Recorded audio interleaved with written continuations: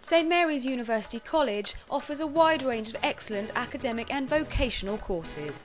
It's now building on its heritage in education with well-respected master's degrees. We have a number of master's programmes, one of which is the Leading Innovation and Change programme, which is a part-time 2-year programme which we offer to staff in schools. And what staff will do, they will take an aspect of their practice and engage in small-scale inquiry for the purpose of making a difference to practice. But the main thing is, it's rooted in their practice, and that makes a big difference to what the outcomes are for both the staff and the students of schools. And it's invariably linked to a school development plan or improvement plan where there's a high interest to drive change forwards. Have a look through those and just see what you think. Led by tutor Tony Forrest, this MA group at Maria Fidelis School in Camden is now in its second year of the programme. Well, we have a tutorial once every 2 weeks where our tutor comes to the school, and then that happens after school for about 2 hours. And then on the alternate Thursdays, we have a kind of a meeting with our critical friend, and we spend some time talking about what we've been doing and what we were intending to do. The situations are always changing, so an expert will change with that. I keep referring to it as a CPD course because it is continuous professional development. You're reading, you're trying out new things, you're evaluating it, it's reflection, it's all those words that you're fed up of by the time you're finished teaching practice, but actually it's really important, and the MA has sort of reignited that again. Yeah. And it does make you look back at your teaching and to see what the students are gaining from it, and to actually listen to what the students want, because sometimes you just deliver your lesson and that's it, you forget about it. And now you're thinking about it, you're trying to see how you could improve it and to see what the students have actually gained from it. Yeah.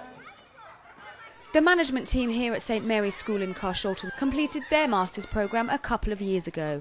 As always, part of the focus was on the practical research projects each student carried out. Okay guys, learning intention today is to be able to create number sentences to match a target number. Children love big maths. We do an awful lot of games. We do a lot of outside maths. We use PE equipment. We take things out of the mathematical context and often put them into everyday context.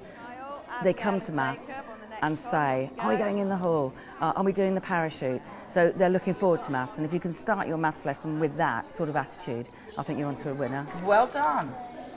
It was included in the school development plan, which obviously then overarched all the improvement. We looked at creativity in the teaching, we looked at learning styles, we looked at empowering the children to use their knowledge and their ability to increase their attainment. And it's certainly moved us on. Our capacity for improvement has been acknowledged by Ofsted as well. The we hat, the with interest hat. I'm Dwight Ware. I have been teaching for the last 12 years.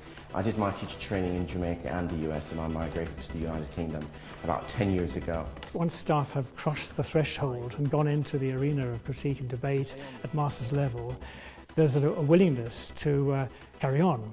And experienced professionals will say that having gone through the process and travelled in a journey of development, that they wish to continue. We have examples of staff who have completed master's programmes and gone on to undertake professional doctorates or doctorate programmes. My research was about taking risks.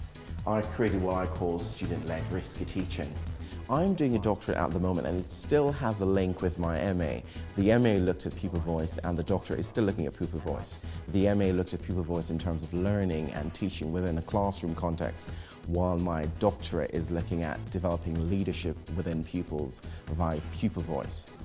I was given the foundation here at St Mary's. The foundation was robust in terms of the literature that were given.